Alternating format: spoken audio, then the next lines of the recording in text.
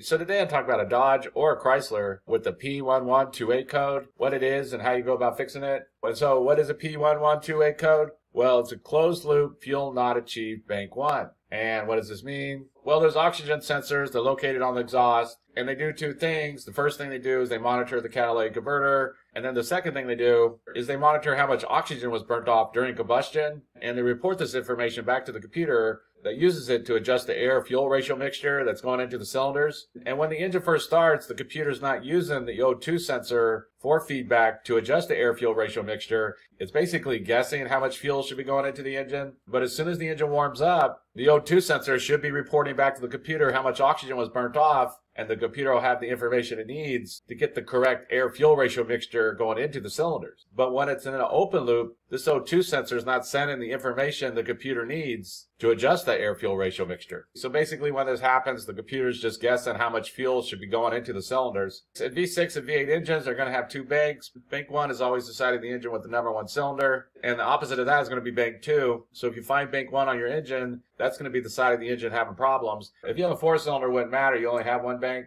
And on each bank of the engine, you're going to have two O2 sensors. You're going to have sensor 1 called the upstream oxygen sensor that's located before the catalytic converter. And then you're going to have sensor 2, also called the downstream oxygen sensor, that's going to be located after the catalytic converter. And the sensor reporting back to the computer how much oxygen was burnt off during combustion is going to be the sensor 1, or upstream oxygen sensor. And one thing about this code is that sometimes it can be kind of difficult to troubleshoot, since it can be caused by different things. Since there's so many different things that could cause this, the main thing to pay attention to when you are getting this code is that if you're getting any other codes. For example, if you're also getting like an engine coolant temperature sensor code or a MAF sensor code or something like that, be sure to pay attention to that, because that can help point you to what the problem is. And so what are some possible causes of a P1128 code? Well, the first thing that could cause this is that O2 sensor just failed. It just needs to be replaced. If it's gone bad, then it's not going to be reporting the information back to the computer, and so the vehicle's never going to be able to go into a closed loop. So the first thing to do is to locate that bank 1, sensor 1 on your vehicle and go and test that sensor. Be sure that it's working good.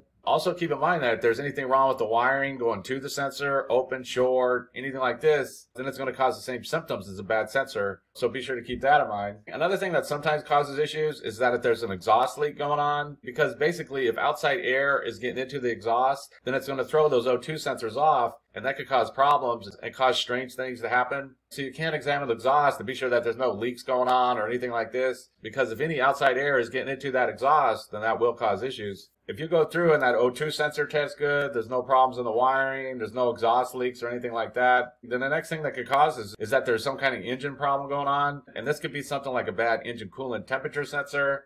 If the temp sensor goes bad, then it's not going to be reporting back to the computer that the engine's warmed up, so it'll never go into a closed loop. It could also be a bad MAF sensor, a bad camshaft position sensor. There could be a fuel delivery issue, like a clogged up fuel filter or a fuel pump that's starting to go bad. Quite often when it's one of those things, like a bad sensor or something like that, you're going to get other codes. So if you are getting other codes, be sure to pay attention to that. And so that's basically it. I just wanted to give a basic overview of how you go about fixing a Dodge or a Chrysler with the P1128 code. If you have anything to add, please comment down below. If you have any questions, ask me and I'll try to answer them. If this video helps you, please click like, please click subscribe, and have a good day.